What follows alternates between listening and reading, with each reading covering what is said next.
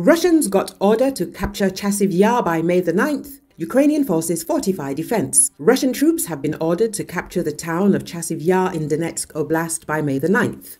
Ukrainian armed forces are strengthening defense in this direction to contain the enemy's advance, according to the General Staff of the Armed Forces of Ukraine on Facebook. Chief of the General Staff of the Armed Forces of Ukraine, Alexander Syrsky, noted that the enemy is attempting to breach the defense west of Bakhmut to reach the Siversky Donetsk Donbas Channel. Capturing Chasiv Yar will create conditions for further enemy advancement towards the Kramatorsk agglomeration. Syrsky emphasized that Ukrainian brigades have dug in effectively. Indeed, the armed forces managed to destroy infantry groups that advanced into the Novyi micro-district. Occupiers were eliminated by FPV kamikaze strikes and artillery fire. However, the threat remains relevant, considering that the Russian military command has tasked its troops with capturing Chasiv Yar by May the 9th, Syrsky noted. According to him, measures have been taken to significantly reinforce brigades with ammunition, drones and electronic warfare assets to strengthen our troops' defense in this direction. The main conclusion from the two-day work on the front line is the necessity to enhance the quality of training, including the morale psychological component, increase the number of high-tech unmanned systems of various purposes with trained operators, and improve the quality of conducting asymmetric actions to reduce the enemy's combat potential, added the chief.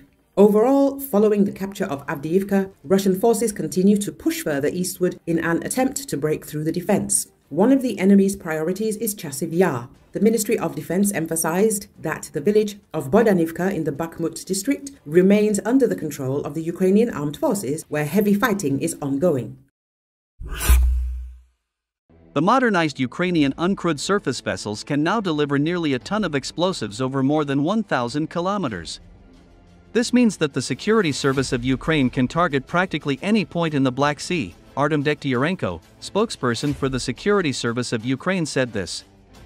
Degtyarenko did not disclose all the technical specifications but noted that these are next-generation drones, on the improvement of which experts from the Security Service of Ukraine, the Ministry of Internal Affairs and other brothers-in-arms are working together. He mentioned that the current Sea Baby uncrewed surface vessel differs from the previous model in appearance and technical characteristics.